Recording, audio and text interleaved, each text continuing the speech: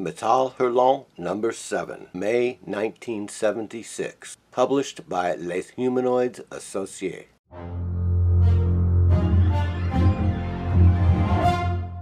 Greetings, friends. Today we're going to take a look at issue number 7 of METAL HURLANT, the revolutionary French illustrated science fiction and fantasy magazine, which was the precursor to Heavy Metal magazine, which would launch in 1977 in the United States. This particular issue, number 7, has got probably one of the worst covers of any METAL HURLANT cover. I'm not sure why they use this cover. It's kind of like the antithesis of science fiction. METAL HURLANT, heavy metal, whatever. Obviously, it was never used as a heavy metal cover. However, in this issue, number 7 of METAL HURLANT, one of the greatest sci-fi cyberpunk illustrated stories ever done, which completely influenced Blade Runner, a film that would come out in 1982, directed by Ridley Scott. And on the inside cover, we have an ad for Hai-Lu, book distributor in France, the editorial by Jean Pierre Dionnet, some advertisements here, collection of cinema, Greta Garbo, Boris Karloff, the Museum of Vampires. Page 7, we start off with Sergio Macedo. Then on page 17, New York with Jean Pierre Dionnet.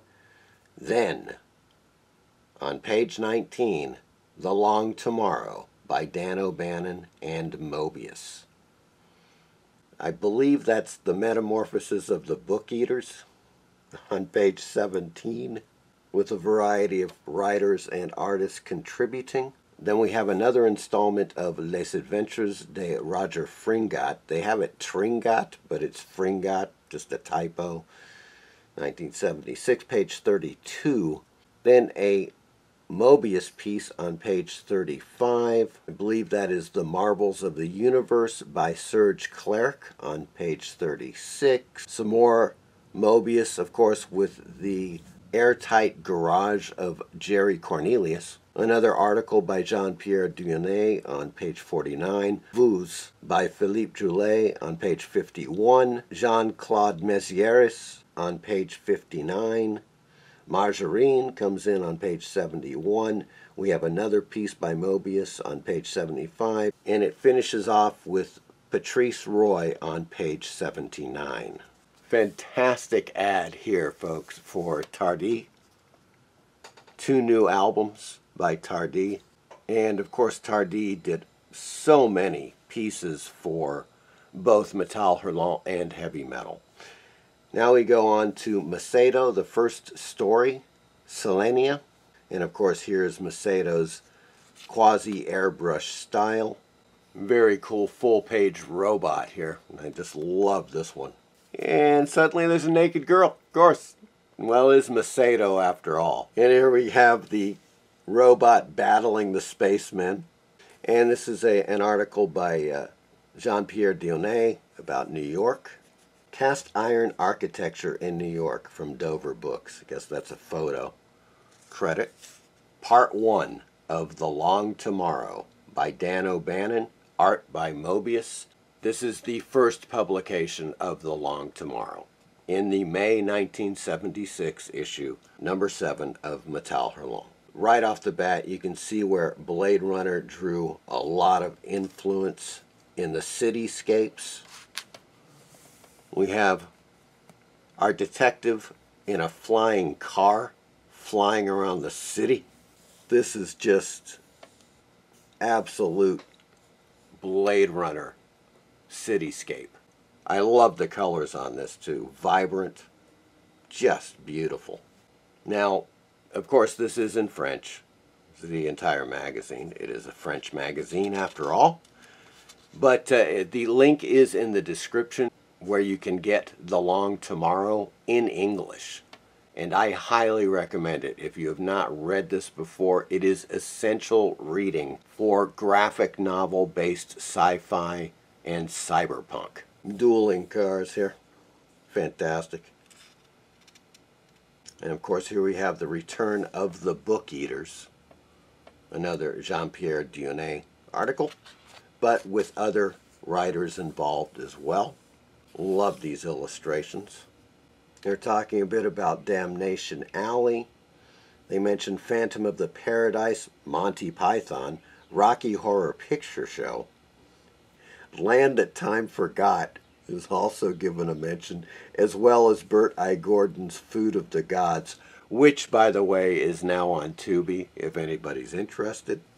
And, of course, the continuing adventures of Roger Fringat.